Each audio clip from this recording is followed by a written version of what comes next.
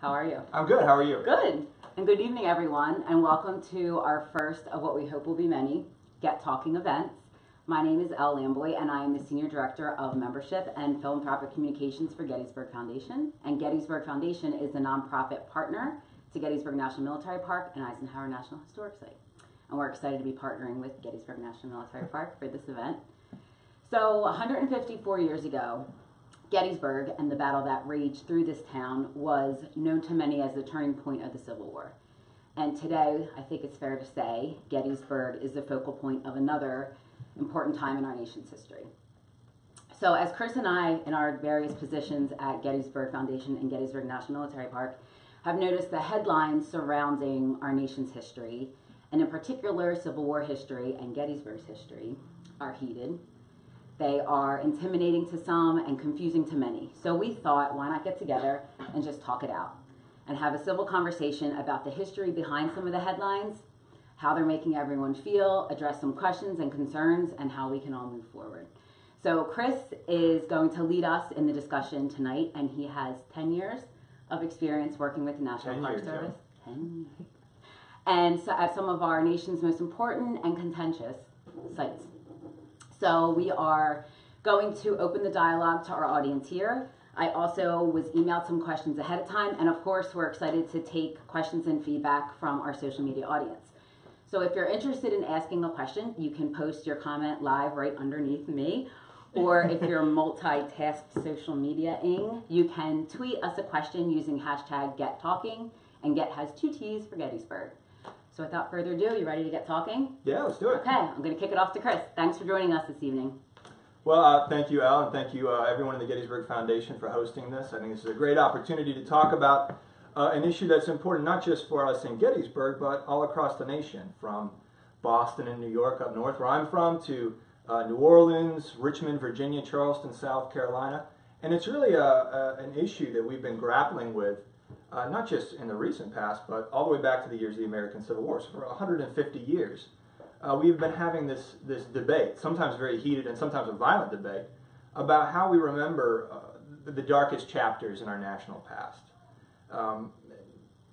Not just the American Civil War, but particularly the Confederacy, how we remember the Confederacy, how we remember what the Confederacy represented, what individual Confederates were fighting for, and how that manifests itself in our public spaces today. So certainly town squares across the country, monuments and memorials in big cities, but also how it plays out in national parks like Gettysburg. So thank you for allowing me to be here, and thank you for allowing me to be part of this conversation. And I think a great place to kind of begin this, kind of frame what we're talking about, is really to go all the way back to the Battle of Gettysburg. So let's go back to July 3rd, 1863. It's the third day of the Battle of Gettysburg. And it's the climactic moment of the battle. It's about 3 o'clock in the afternoon. It's Pickett's charge. And Pickett's charge, for those of us who are familiar with the battle, we know what that means. But if you're not as familiar, Pickett's charge is kind of Robert E. Lee's last desperate gamble for victory at Gettysburg. And it involves about 12,000 Confederate infantrymen from Virginia, Mississippi, Tennessee, North Carolina, making a frontal assault across this mile of open ground between Seminary Ridge and Cemetery Ridge, the position of the Union Army. And one of the Union soldiers that was on Cemetery Ridge that day was a 34-year-old lieutenant, and his name was Frank Haskell. And everyone who fought in the battle that day and who survived would never forget what they went through and what they saw. And Frank Haskell, he survived, and he wrote a letter to his brother describing what he saw on Cemetery Ridge that day. And Frank Haskell, he was a really good author, so he had this very descriptive way of describing what he saw. And it's one of the best primary source accounts we have of Pickett's charge, that Haskell letter. And Haskell wrote to his brother, and he described what he saw as these 12,000 Confederates are making their way across the battlefield. And he said what stuck out to him were many things, but one of them were the Confederate battle flags that he saw. And each regiment involved in Pickett's charge had their own unique battle flag that they would carry as they were advancing across, again, this mile of open ground. And Frank Haskell, he called them these red flags that seemed to come on like a wave. And to Frank Haskell, that 34-year-old Union lieutenant, that flag meant something. That Confederate symbol meant something to him. And to Haskell, it meant an imminent threat to his survival. So that was the enemy that was coming towards him. And that flag represented the Confederate Army, his foe, and everything that Confederate Army was fighting for. And to Frank Haskell, that battle flag, the Army of Northern Virginia, to him it represented treason, it represented rebellion. And that's what that flag had, that's the meaning that flag had to Haskell. Now, one of the Confederate soldiers making his way across the battlefield was a man by the name of John Eakin. And John Eakin is from Bedford County, Virginia. And he's the color bearer of the 28th Virginia. So he's carrying that battle flag. And Eakin, he's not a rich man. He's a farmer, again, from Bedford County. He didn't own any slaves, and he never would. And to John Eakin, when he looked up at that flag that he was carrying, it meant something completely different to him than it did for Frank Haskell. So for John Eakin, what that flag represented was his home. And maybe the residents of Bedford County gave that flag to the regiment before they marched off to battle.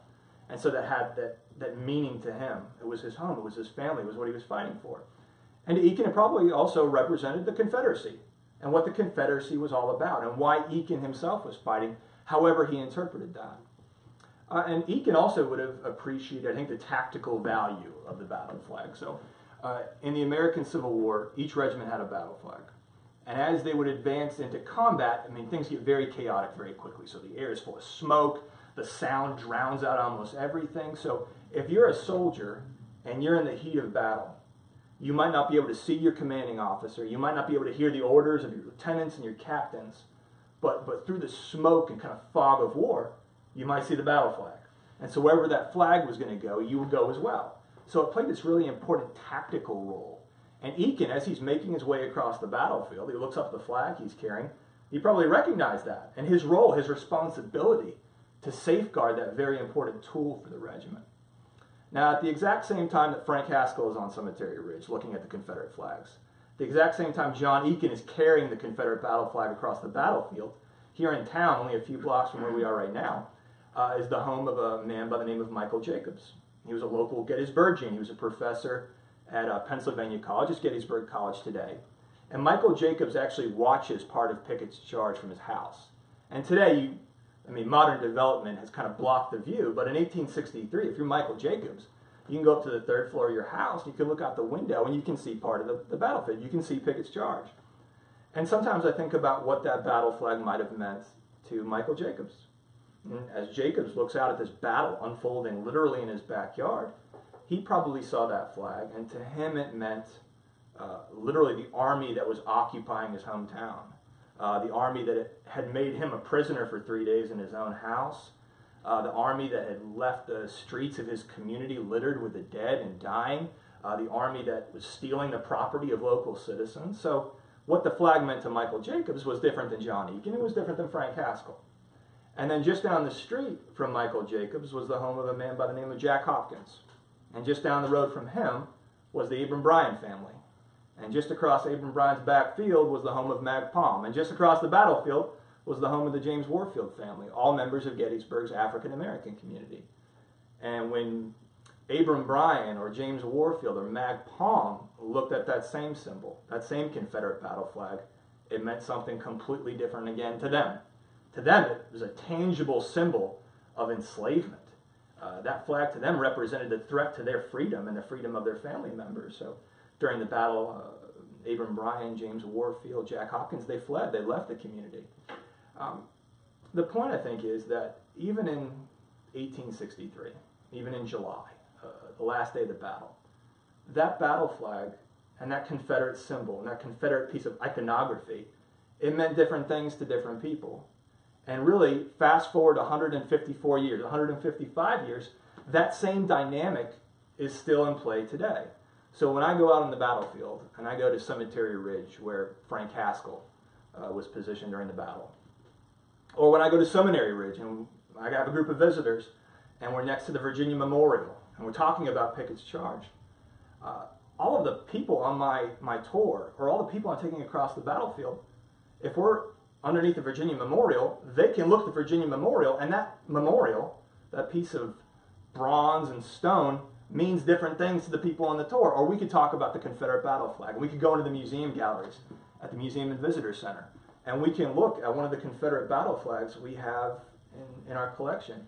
And I might be with 10 people, and I'll have 10 different viewpoints of what that flag means. and what that flag represents. So on the one hand, on the one kind of end of the ideological spectrum, someone might look at that flag, and to them, that's a symbol of their heritage. It's part of how they define themselves and who they are and where they come from. And so they're rightly proud of that, and they're protective of it. On the opposite side of the spectrum, someone might look at that flag and see, rather than a symbol of heritage, a symbol of hate or racism or violence, a very tangible reminder of one of the darkest chapters in our national past.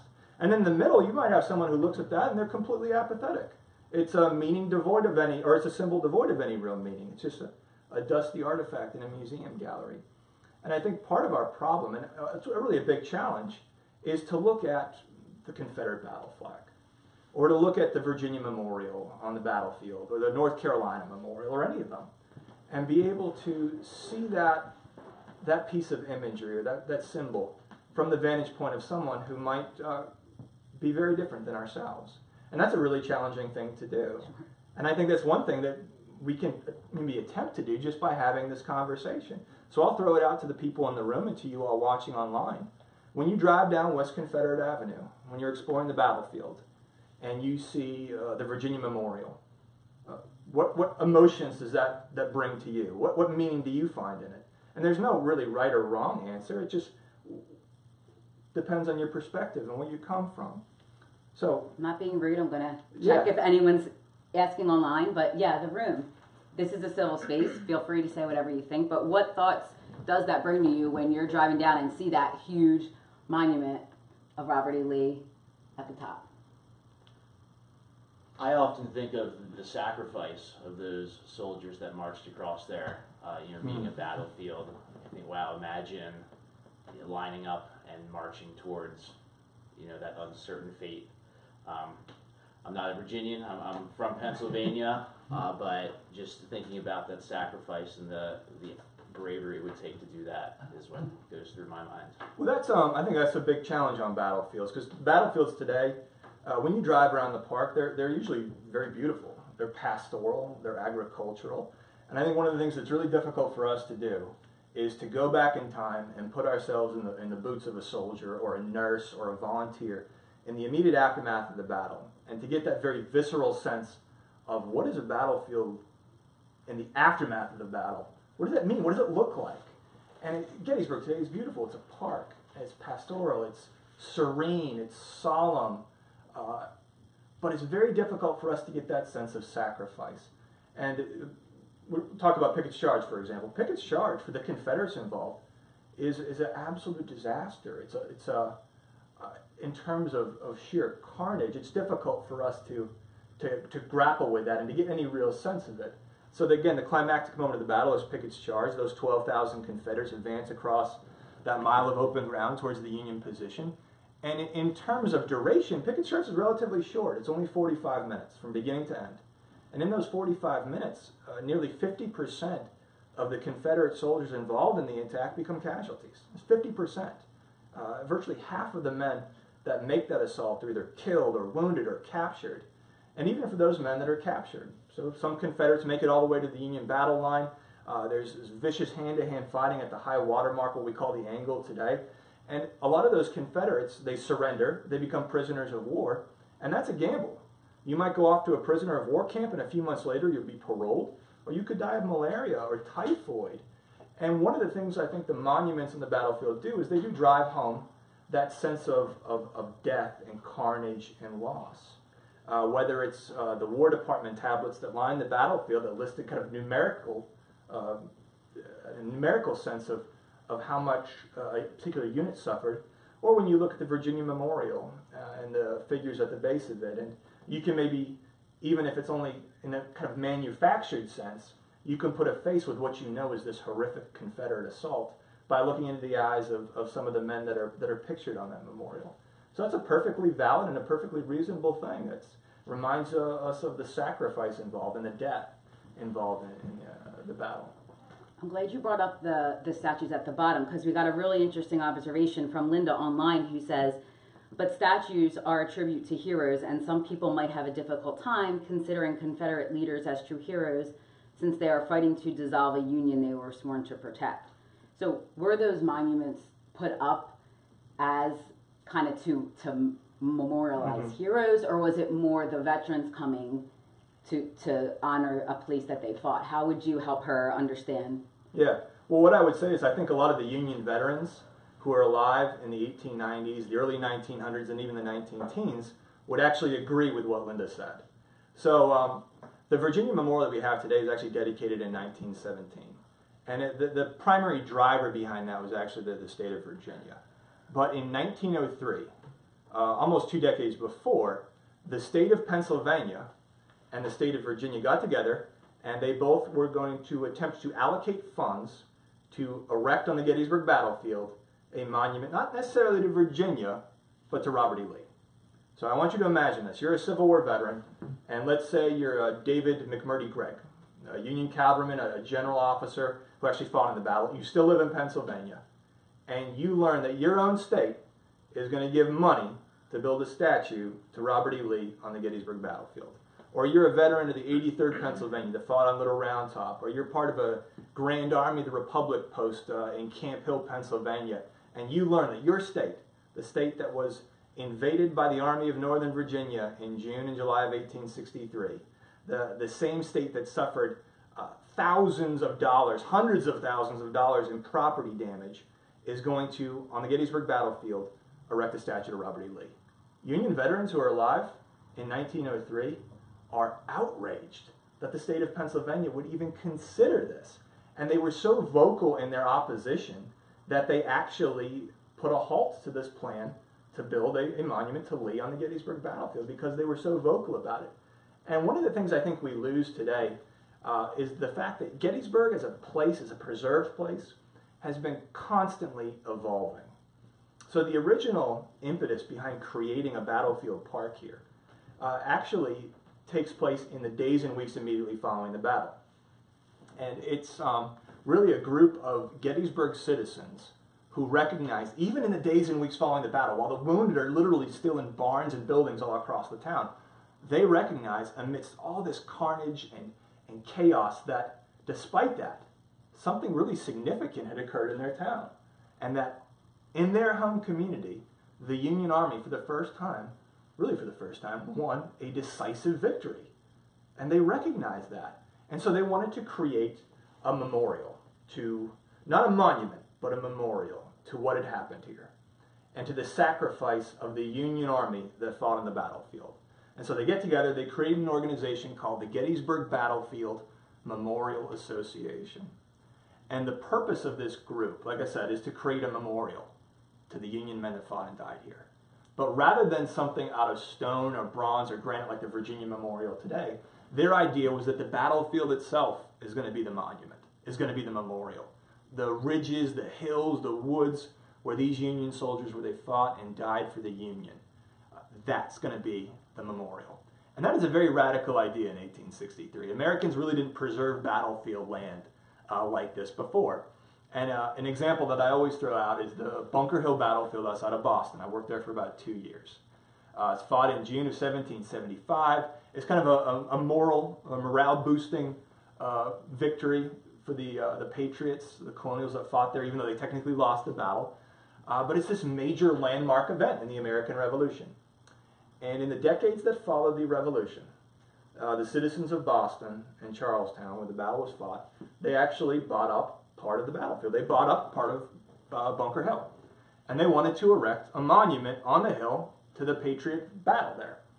And they were going to make this big obelisk. It was going to look like the Washington Monument. And that's what they ended up building.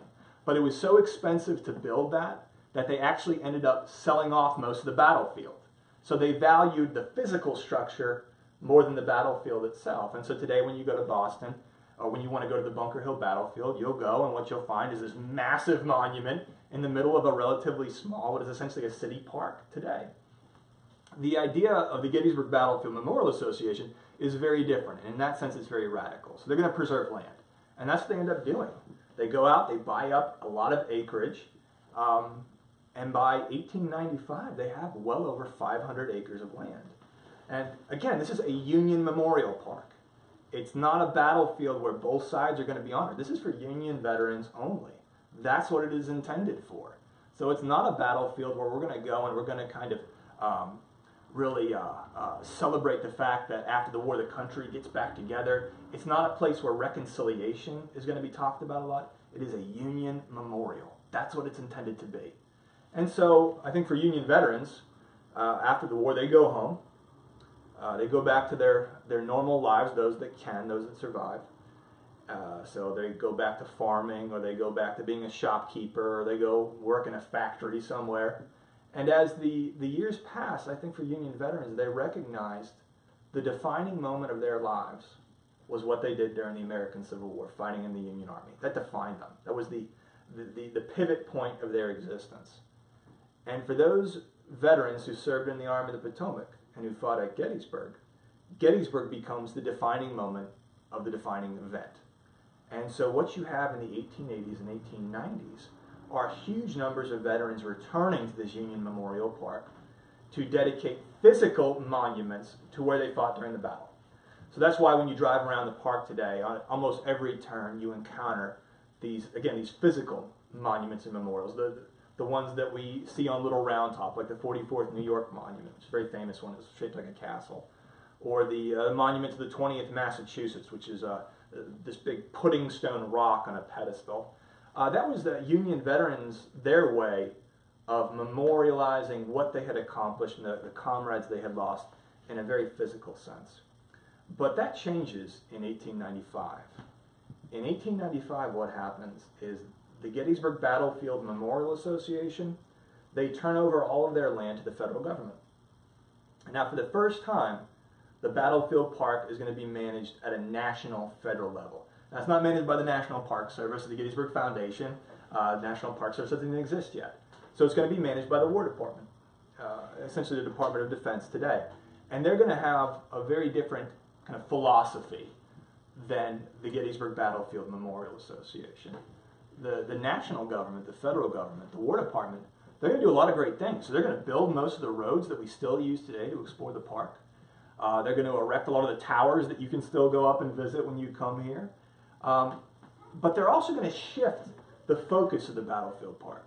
So it's going to go from a Union Memorial Park to a place where we're going to talk about both sides. And we're really going to focus on the fact that once the American Civil War is over, and once the bloodshed and death and carnage has come to an end, the North and South are able to, in a sense, come back together. They're able to get past the horror of the American Civil War. They're able to reconcile. And so Gettysburg becomes a place where we're really going to celebrate the fact that the country is whole again. The Union was preserved. These men who were once soldiers in the Union and Confederate Army, now they're back to their farms or their factories being productive citizens again. And we've been able to move past that. And so what ends up happening is that War Department, they create a commission made up of Union veterans and Confederate veterans. And they begin to create a lot of the tablets that we see on the battlefield today. And these tablets are supposed to tell the story of the battle without praise and without censure. They're just very matter of fact. And they still are on the battlefield today, and they're one of the best sources of information that we have that are on the physical landscape. And they're written primarily, again, by Union and Confederate veterans. But it's going to be a park where we're going to tell both sides of the story. And that really culminates in a lot of these blue and gray reunions that happen on the battlefield, where Confederate veterans return to the battlefield, where Union veterans return to the battlefield, and in kind of these displays of affection and camaraderie, they shake hands over the stone wall, or they visit each other in their camps. And Americans in the late 1890s, early 1900s, all the way up to 1938, they love seeing these images of Union and Confederate veterans coming back to Gettysburg as friends again. And I think it showed the country that even with something as horrific and devastating as the American Civil War, they could move past it. But beneath that kind of veneer, there was a lot of tension. So we talk about how controversial the Confederate battle flag is today. It was controversial back in 1913 during the 50th anniversary of the battle, and this great peace jubilee, they called it, where thousands of veterans returned to the battlefield. A lot of Union veterans said they didn't want to show up if the Confederates were going to bring their battle flag. And a lot of the Confederate veterans said they weren't going to show up if they weren't allowed to bring their battle flag. And this happens again in 1938. So Union veterans, they always guarded very jealously this place and their memory. Because again, to them, it was supposed to be where the Union victory was secured. And they don't mind honoring the Confederates for being brave or being good soldiers. But most Union veterans were very concerned about creating some kind of moral equivalency between what they did and what the Confederates did. And what we see happening is that as the battlefield changes hands, becomes a federal park, as Union veterans begin to die and the Civil War generation begins to depart, we see a lot of Confederate monuments and memorials being placed in the battlefield. So the Virginia Memorial in the 19-teens, the North Carolina Memorial in the 1920s, the Alabama Memorial in the 1930s, when those probably wouldn't have been placed had there still been large numbers of Union veterans who would have opposed them, just like they did in 1903 when the state of Pennsylvania tried to erect a statue of Lee. So the battlefield is constantly evolving. And to get to Linda's point, sometimes the line between what a monument is and what a memorial is can be really blurred. And it can be difficult for us to distinguish the one between the other. And monuments and memorials are really, often they're very subjective. So I'm going to look at the Virginia Memorial, and on the one hand, I might see that as painting this very heroic portrait of Robert E. Lee. He's on top of this pedestal. He's looking out over the battlefield. He's stoic. And on the other hand, I might look at that, and let's say that I'm from Virginia, and let's say that I had a relative, a distant relative, who died in Pickett's Charge. Well, to me, that same memorial, that same monument, might be more of a memorial, and that it, as Ben was saying earlier, denotes the sacrifice and the loss of human life involved in the attack. So it's a really blurred line, and sometimes it's difficult, and sometimes one monument memorial can kind of fall into both categories. Or just like the flag, so many people look at it and just see so many different things. And it can be very like you were different. saying Absolutely. earlier. Yeah, Absolutely. that makes sense. So at this point, I think it'd be great if we have questions either online or from the folks in the audience. We can take a few of those. Sure. Yeah. Does anyone in the audience have one before I go online? Do you think, Chris, that this is a short-term issue, like the hype of it right now, is kind of short-term, or do you think this is a more of a long-term issue that the park will have to manage? And when you mean issue, you mean as far as Confederate monumentation, Confederate memory? Flag. Yeah, well, that's a good question. So the question was, this current debate that we're having as a country, is this a short-term thing or is this a long-term thing? And I think how is the Park Service going to deal with it? Yeah. And how are we going to deal with it? Well, I think as we just kind of talked about, a lot of this goes all the way back to the war itself. So it's a long conversation we've been having. I think the problem is when that conversation turns to violence, as we've seen in Charlottesville and other places. But as Americans, I think this is a testament to how central the American Civil War is to who we are as a people. That we're still dealing with a lot of the issues that we were dealing with in the 1850s and 1860s, and some of them are really tough to get past. So the American Civil War primarily is about a handful of things. It's about race. It's about slavery. It's about what it means to be an American. It's about the role of the federal government in the lives of people. And I challenge you today to pick up a newspaper or watch TV, any channel you want, regardless of what political spectrum you're on, and you will find articles or news pieces about the role of the federal government in people's lives and what it means to be an American and race. So these are really long-term things, and I don't think, at least in our lifetime, we'll ever really be able to get past them because they get to the very core of what does it mean to be an American and what does it mean to live here.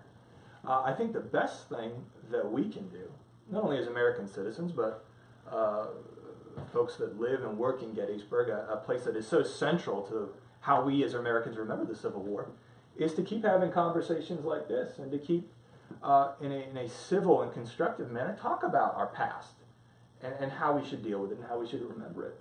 So I think this is going to be a long-term thing. But I think it also offers us a great opportunity to delve into our national past and talk about what makes us an American. And as Lincoln said, Lincoln, when he gives the Gettysburg Address, he kind of talks about the past, he talks about the present, but he also talks about the future. And one of the things I love about the Gettysburg Address is that in 272 words, Lincoln is able to kind of tell us what it means to be an American. But it's also a very active document. Being a citizen requires something of you. Lincoln calls it the great task remaining before us. And I think each generation has that great task in front of them, and it might be different for each generation, but being an American requires something of you. It takes work. It's not a passive thing, it's an active thing. Each of us has this great task. And I think one of the great tasks that we're dealing with now is dealing with how we remember the Civil War and the kind of the proverbial ghost in our closet. And I don't see that going away. But I also think that, again, that offers us an opportunity. Any other questions? I did get one from a Friends member earlier this week who asked, what is the National Park Service, and in particular Gettysburg National Military Park, doing to ensure the safety of the monuments and markers in the battlefield? Yeah, that's a great question, and thank you for whoever asked that. So the policy of the National Park Service is we're going to protect all of what we call resources that are in the park. And resources is kind of a jargony term. The resources at Gettysburg are the monuments and the markers and the cannon, regardless if they're Union or Confederate, as well as the physical land itself. But a resource at Yellowstone might be the bison. They might be the geysers, Old Faithful. And if you go to the Grand Canyon, their resources are the physical canyon, the Colorado River, some of the great architecture at the Grand Canyon. So the job of the National Park Service at Gettysburg is to protect our resources, and that's the monuments, regardless if they're Union or Confederate. We fortunately have a great law enforcement division that is very active on the battlefield, and we have, what I think is even better, we have a lot of people that care very deeply about this place and very deeply about the battlefield. And so we're going to continue to make that our mission, to protect this place. But it's also important to talk about the resources that we have in the park, and I think that's what we're doing today. But as far as the Park Service is concerned, the Virginia Memorial is just like the bison at Yellowstone or the redwoods out in California. They're part of the park, and so we're going to protect them. It would, in this case, if anything were to change, it would really require legislation from Congress for us to alter the battlefield in any real sense. So we're going to protect what we have in the park. Okay, I've got another interesting one from Eric and Susan Schultz. They ask, does Chris believe, based on the tour groups he leads, that the traditional division between North and South is healing or hardening, or neither? Is there any place on the battlefield, any story you tell that helps to promote healing? Is there any... that's a great question, by the way. Thank you for asking that. I think there are a lot of moments when you look at the battle that evoke that sense of healing. So I think about the aftermath of the battle and how terrible that was. I mean, you have upwards of 20,000 wounded men left behind in the community of Gettysburg. And every church, barn, building, farmhouse for miles around is transformed into essentially an emergency room. Surgeons, doctors, nurses, volunteers are at work in the absolute worst of conditions, trying to save lives. The Duke of Wellington, who fought during the Napoleonic Wars, he's the victor of Waterloo. He said something to the effect of, there's nothing so melancholy as a battle lost as a battle won. And what he's really talking about is just the physical destruction that battle causes. There's a young girl named Cornelia Hancock, who's from New Jersey. You're from New Jersey. In the aftermath of the battle, she travels to Gettysburg. And it's very much out of her kind of comfort zone, but she believes in it. So she travels to Gettysburg, and she spends the next few months of her life on the battlefield, caring for the wounded at the 2nd Corps Field Hospital, and later at Camp Letterman. And she cared for wounded Union soldiers, but she also cared for wounded Confederate soldiers. And that experience really transformed how she thought about herself. So in the 1860s, there's kind of the woman's sphere and the men's sphere. The men's sphere was very much the public sphere, and the women's sphere was very much the domestic sphere. But one of the things the American Civil War does is it kind of changes that dynamic. So now you have this young woman, Cornelia Hancock, treating these men in some remote part of the state for her, some remote part of the country, this little tiny Gettysburg community, and it really changes how she thinks about herself. And it changes, I think, the trajectory of her life. So she devotes the rest of her life to nursing, to healing. She serves throughout the rest of the American Civil War. She ends up having a very active post-war career and life as a nurse.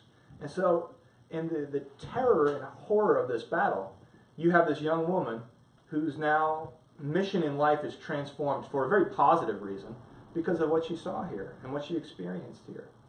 I think of the veterans, and a lot of times we try to underplay the fact that the country was able to come back together after the end of the war.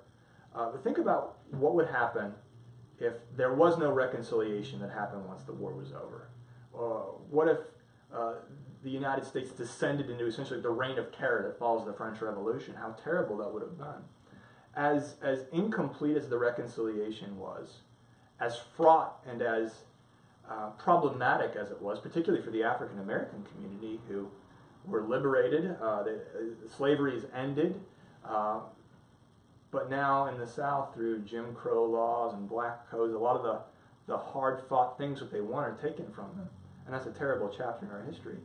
But the fact that Union and Confederate soldiers in 1913 and in 1938 are able to come back to the battlefield here and just inhabit the same space, I think is a remarkable thing. And I think it shows the human capacity for forgiveness. And so I think you can look at this battle and you can draw from it a lot of lessons that are ennobling as opposed to degrading. And I think Gettysburg obviously is a huge cautionary tale. We have Americans doing their best to kill one another here for 3 days, and that's terrible. But you can find more positive takeaways, I think, from this battle. And those are a few of them. Any other questions? Chris, given the heated rhetoric out there right now, and as you explained earlier, it's perfectly reasonable for reasonable people to see both sides of some of these issues. What is the Park Service doing to educate the public? Are there any initiatives that you guys are undertaking to further understand these issues? So that's a great question. So what are we doing to educate the public and to have these kind of constructive dialogues with one another? Well, I think any time that people come to Gettysburg and they engage with their history, that's an opportunity for us to do that very thing. So I think when you go to the Museum and Visitor Center and you go to the museum, that museum gallery, that museum experience is literally designed to take you through the war. So you start out talking about what the war was all about. You talk about slavery. You talk about what exactly states' rights meant. You talk about, or you learn about, kind of the context behind the Battle of Gettysburg. It's not just 160,000 men shooting at each other for 3 days. There was a lot behind that. And so as you explore the museum, hopefully you walk away with some of those things to ponder and think about, those big picture questions. I think what the Gettysburg Foundation is doing right now is a great opportunity to have a constructive dialogue. Just by having this event, by engaging people online, it's a great thing. The National Park Service, we have a full slate of programming that we offer throughout the year, from our hikes and walks and talks out on the battlefield to our winter lecture programs that take place every January, February, and March. We have an education program I'm really proud of called the Great Task Youth Initiative that takes young people who probably never be able to come and visit the battlefield. We bring them to the battlefield and we talk about these very things. So what does the Confederate battle flag mean? How should we remember the American Civil War? So the park and the foundation, I think we're doing a lot of different things to try to talk about these very important issues. And those are just a few of them. But again, I think what we're doing tonight is a great opportunity. We got another online question. Could you recommend a book or two, not about the battle so much, but about the changing interpretations of the Gettysburg battlefield? Oh, that's a really good question. There are a couple of really good books that focus not so much on the kind of the tactical elements of the battle, but how Americans have understood the Battle of Gettysburg and the American Civil War and the post-war period. So a great one is by Dr. Jen Murray. It's called On a Great Battlefield. And that book looks at how the National Park Service has managed the battlefield since the 1930s. It's an excellent book, and it takes readers all the way from, again, kind of the origins of the National Park Service's role in the battlefield all the way to the new Museum and Visitor Center in the 2000s and kind of the birth of the Gettysburg Foundation. That's an excellent book. There's a number of other really great works that kind of focus on how Americans understood the American Civil War. There's a book by a professor named David Blight called Race and Reunion that talks about how Americans kind of remember the American Civil War. That is a great thing to read. It's hefty, but it's a really great book. And those are just a few. The scholarship on Gettysburg is incredibly vast. There are thousands of volumes that have been published on the battle. So those are two really good ones to start from. One's kind of a big picture, and one's much more focused on Gettysburg. Yeah, good question. We have another one from Tom. What is your favorite spot on the field to reflect on the battle and the terrible loss of life, and why does this spot speak to you? That's a good question. And a lot of times, people ask me what my favorite spot on the battlefield is. It changes depending on what I'm reading or what I'm studying or what I'm preparing for. So I spent a lot of time focusing on Little Round Top. And I would go from reading an account written by Oliver Wilcox Norton, who's Strong Vincent's bugler, to literally going up to the summit of the hill and being able to kind of piece together what Norton experienced. And those moments, I think, are very transcendent and they're very transformative. We were just talking about Pickett's charge, and I think one of the most awe-inspiring things you can do is read Frank Haskell's letter at the Angle on Cemetery Ridge. And as I mentioned before, he's such a descriptive writer that you can almost sense the Confederate attack making its way across the battlefield. The National Cemetery is a great place to go and kind of reflect on the human cost of the battle and those big picture questions. What does it mean? Not only because Abraham Lincoln gives the Gettysburg Address there, not only because a lot of the Union soldiers who died in the battle are buried there, but because the cemetery is now populated with those who died in a lot of our country's conflicts, from World War I and World War II to the Vietnam conflict. So it kind of bridges the kind of spectrum of American history from the Battle of Gettysburg onward. So it really depends. It just depends on what I'm reading and what I'm preparing for. But I think the power of the Gettysburg battlefield is you can go to this place and you can find your own little piece of it. And it can provide you with an opportunity to kind of commune with the authenticity of place. As long as we have this place, as long as we have this national park here, it'll always be a place for Americans to come and dwell on who we are as a people and where we're going. Yeah. Any more questions? But if you had to choose, what would be your absolute favorite spot? If I had to choose, what would be my absolute favorite? Well, I think people are drawn to the battlefield for different reasons. So the first time I ever visited Gettysburg was in 1989. And my family were actually going to Hershey Park, and they came here as a side trip. And I was 6 or 7 at the time. But we went to East Cemetery Hill near the Winfield Scott Hancock equestrian statue. And so that's my first memory of the Gettysburg battlefield. And so for a purely personal reason, that spot always speaks to me. Because it reminds me of my family and the first time I came here and how impactful that was to how I define myself and to what I do today. So that would probably be it. East Cemetery Hill, the Winfield Hancock statue. So even at 6, you were hooked? Yeah. Well, I was also fortunate that I grew up in a period where popular culture was really gravitating towards the American Civil War. So there was the Ken Burns series that came out in 1989. There's a film Glory that came out the same year. Sure. A few years later, the film Gettysburg came out.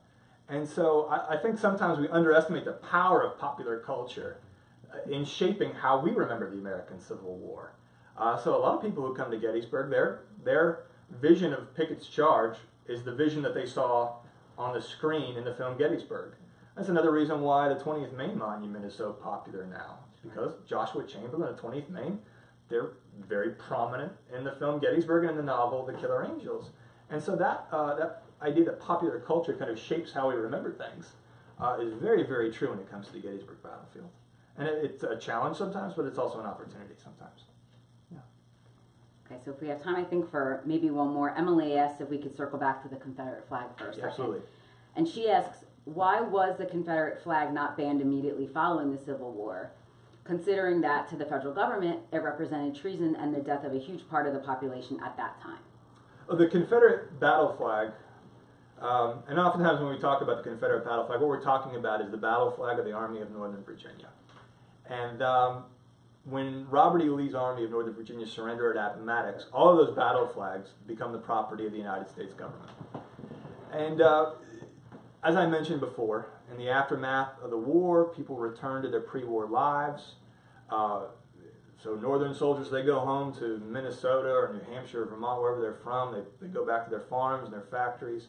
The Confederate veterans who live, they go home to an economy that's been devastated by the war, to physical ruin in a lot of its cities, and they're in a social structure that is completely turned upside down. But the Confederate battle flags that belong to the federal government, at least the ones that were used in the battle, kind of the way that the Gettysburg battlefield evolves, our national understanding of the Civil War evolves too. So by the 1890s and early 1900s, and even during the presidency of Theodore Roosevelt, there's this big push to return the captured Confederate battle flags back to the southern states. And I was talking earlier about how Union veterans were in uproar over the idea that there'd be a Confederate monument in the Gettysburg battlefield. They were in an absolute uproar at the thought that these battle flags, captured in the heat of combat on Cemetery Ridge or on Missionary Ridge outside of Chattanooga or at the siege of Vicksburg, are now going to be turned over back to the former Confederate soldiers and back to these Confederate states. But they ultimately were. And so that's why a lot of them are in Southern museums today. So the Confederate battle flag is controversial now. It was controversial back in the 19-teens and 1900s and 1890s. Nothing's really changed about that. But for Confederate veterans, the battle flag ends up becoming, I think, one of the most potent symbols of the Confederacy and of the lost cause, which is a phrase that kind of defines how a lot of Southerners wanted to remember the American Civil War. The lost cause basically states that slavery was a secondary, if not a tertiary issue, that the Confederates only lost because they were outgunned and outmanned and outnumbered, and that they were brave and that they lost, but that doesn't necessarily mean that their cause was wrong. That's a vast oversimplification. But the Confederate battle flag becomes, again, one of the most visible symbols, besides Robert E. Lee himself maybe, of that idea. And so it's one that these Confederate veterans, they hold very dear. And so by the time of these reunions at Gettysburg in the 1890s and 19-teens and 1930s, the battle flag has all of a sudden kind of resurfaced. And I mentioned earlier the power of popular culture to kind of shape how Americans think about the Civil War. Well, in the 19-teens, a movie came out called Birth of a Nation. And that movie, which was wildly popular in the 19-teens, essentially depicts the Confederate Army as the good guys during the American Civil War, and the Ku Klux Klan as kind of the heroes of Southern society in the post-war period. And that helps to not only revive the Confederate battle flag, but also it helps to revive the Ku Klux Klan. So again, the power of popular culture is really, really important. But the Confederate battle flag was always controversial. Again, back in the days when Union and Confederate veterans were exploring the battlefield, and I don't see that changing anytime soon. Does anyone in the room have a question? No? I do. Yeah. Since you're out amongst people on a daily basis, do you feel that this controversy, the Confederate flag, Confederacy in general, is an overwhelming topic that you run into, or is this kind of this like a mass media creation? Well, no, I think it's a genuine issue. I think it's a genuine issue. I think obviously the power of social media makes it a much more visible issue. I think it makes it much more easier for people to contribute to the conversation, provided it's a constructive conversation. But I think it's a legitimate thing. And again, we've always kind of battled over how we were going to remember the Civil War at places like Gettysburg, because Gettysburg, maybe more than anywhere else in the country, is kind of where Americans are going to remember the Civil War. It's the mecca of Civil War sites, and so it's always been an issue. But I think when violence happens, and we've seen that recently, we've seen that in Charleston, South Carolina a few years ago, and we've seen it recently in Charlottesville. What that does is it takes things to a tipping point, and that's when it becomes really, really heated. And I think that's a cautionary tale for all of us. We should be able to talk about our past and how we remember that past in a way that's constructive and civil and responsible. And again, I think that's what we're doing tonight. Anyone else? I think we have one final question online, which is something I never heard of. I'm sure you have, though. Mary asks if you could talk about the Bonnie Blue flag. The Bonnie Blue flag. So beginning of the American Civil War, it's the 1860s, 1860, 1861, and the Confederacy exists. But they don't have any of the trappings of a nation. They're literally inventing this as they go. So the Confederacy, they have to figure out, okay, what is their national symbol going to be? They have to write a constitution. They have to establish a form of government. And for a lot of these things, they borrow from the United States. So their Confederate Constitution is very similar to the United States Constitution, except for the issues of slavery and the terms of the president and a couple other minor things, but it's essentially the same as the United States. And they also have to develop a flag. And a lot of times individual states develop flags that were different from one another, but to develop a national flag took a lot of time. And so the Bonnie Blue flag is an early Confederate flag that appears particularly in battlefields like Manassas, these early 1861 battlefields. And then there was another called the Stars and Bars. A lot of times when we say Stars and Bars, people think the Confederate battle flag, but it was actually different from the Confederate battle flag, and it looked a lot more like the American flag. It had 3 big bars and kind of a field. And the problem was that in battle, things are confusing, things are chaotic, and a lot of times it was difficult for opposing armies when looking at the opponent's flag to figure out, okay, is that a Union unit or is that a Confederate unit? Is that a Union regiment or is that from Alabama? And so by late 1861, early 1862, they're developing a new flag. And this one was really designed by a man named William Porcher Miles. And that's really the battle flag that we think of today. But the Bonnie Blue flag was one of many Confederate symbols that were created during the American Civil War. The only one that's really still a touchstone today, the only one most Americans really recognize is the battle flag of the Army of Northern Virginia. But the Bonnie Blue flag is one of them. Yeah. Cool. Okay, well, I think it's about time to wrap up. I would really like to thank Chris, Chief pleasure. of Interpretation and Education at Gettysburg National Military Park, for leading us today. I'd like to thank Jacob Schindel of Ragged Edge Coffee House for hosting our event this evening, and of course our audience here and all of you for tuning in. We really would love to keep the conversation going, and you could do that by joining us, joining the friends, getting involved, and coming to the National Military Park and experiencing this for yourselves. I learned a lot today. I hope you guys did too, and just thanks so much for tuning in. Thank you. Bye.